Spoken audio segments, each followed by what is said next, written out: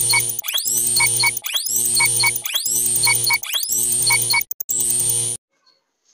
morning, students. So today I have brought this video for standard 9th. Okay, first of all I'll tell you that before starting your syllabus of standard 9, especially in chemistry, बच्चों जैसा कि मैंने 8 में बताया था, in the same way you need to just learn the atomic mass, atomic number, the symbol of the elements till 30. Minimum till 30 you need to learn.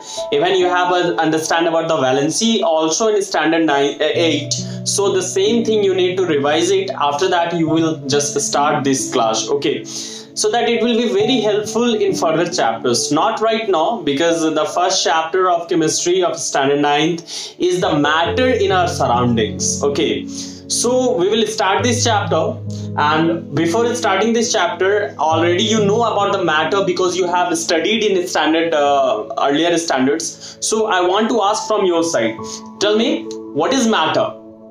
Yes, you are correct. Matter which means 2 points, always remember. Okay, matter which occupies space and having mass. Okay, always remember what is matter which occupies space and having mass. Air is matter or not? Yes, it is matter because it is everywhere, means it is occupying space and it have mass also. You have already learned in standard 3 and 4 that if you will take 2 balloons, okay, and one balloon you are just filling with air and another leave it like that, the balance will just hold towards the where you have just filled the air. Okay, now we are just going to understand about the physical nature of matter. You know, in history many of the scientists, okay, has came forward to give the physical nature of the matter, but we need to be proud of our country also, because one of our scientists, or you can say that Indian sage, okay, Maharshi Kannad, he was the great Indian sage, and he was perhaps the first in suggest that all forms of matter are composed of very small or tiny particles. Each such particle was given the name Anu that time. Okay, A and U in English and in Hindi Anu. Okay, and after that what happened? He further believed that each Anu may be further made of 2 or more still smaller particles, and that smaller particles was called परमाणु.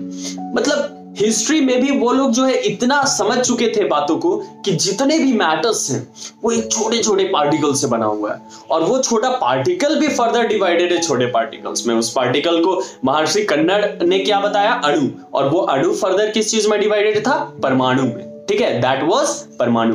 Maharshi Kannad, a Greek philosopher, that name was Democritus. Okay, Democritus has just suggested the name that these tiny particles are called atoms. What was the atoms mean that time? Atoms mean uncut, which cannot be further divided into small particles. But actually, now in further discoveries, this statement was got wrong. Atoms can be further divided into subatomic particles, that is electron, neutron and proton.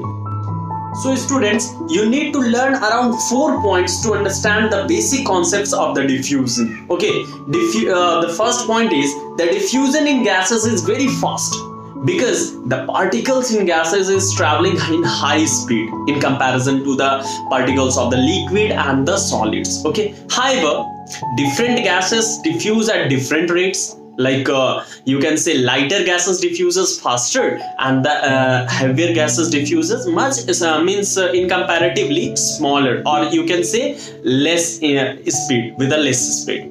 Second point, what it is suggesting? Diffusion of liquids.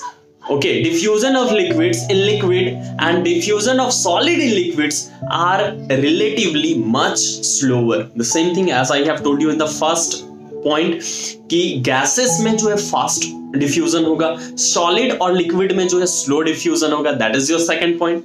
Third point, what it is suggesting? Diffusion of solid substances into another solid. Okay, solid का solid से diffusion समझ सकते हो कितना slow होना है. It is very slow, even extremely we can say it is extremely slow. That's why it is almost negligible. Okay, that's why it is almost negligible. हम लोग उसको लेते ही नहीं है. क्लियर है? Next the last point of the diffusion, that diffusion gets faster when temperature is raised. ठीक है, एकदम सिंपल सा इसका एग्जांपल समझिए, है ना? During the summer time you will find, means during this days, okay, what you will find that whenever there will be large amount of heat in the grounds, तो ground का जो air है वो क्या होगा, सन रेज के कारण heat हो जाएगा। वो भी गैसेस है, गैसेस जैसे हीट होते हैं क्या होता है, ऊपर की तरफ जा रहा है, हीट हो रहा है, मींस टेम्परेचर हाई हो रहा है। तो जैसे टेम्परेचर इंक्रीज होगा डिफ्यूजन फास्टर होते चले जाएगा। एक और बेसिक सा एग्जांपल याद रखो, आप जो है शुगर को वाटर में मिक्स करो, बेसिकली ऐसे स्टीयर करके स्पून से मिक्स करोगे तो बहुत इजीली मिक्स हो जाएगा, लेकिन जैसे आप मिक्स कर रहे हो, एक ऐसा लास्ट कांस्टेंट पॉइंट आएगा, उस पॉइंट के बाद जो है वो मिक्स होना बंद हो जाता है, पार्टिकल्स जो है पूरी तरह से फिल हो जाते हैं वाटर के, ठीक है, शुगर मॉलिक्यूल से। तो फाइनली क्या करो आप ना, उसे उसका टेम्परेचर हाई कर दो, okay, put it over the stop, gas stop. अब उसके बाद शुगर डालो, देखो फिर से डिफ्यूजन होना स्टार्ट हो जाएगा। Means what it suggest that diffusion gate faster when temperature is raised. So for today, you need to only understand the introduction part, what is matter, what is diffusion, okay, and what happened in the history, how they had given about the atoms, what they were thinking about the matter of the substances and all. In next part, we are going to understand about the states of matter, all three states of matter, okay, along with its properties. Till that, thank you and go for the revision. Learn the things whatever I have told you at the beginning. Okay, namaskar.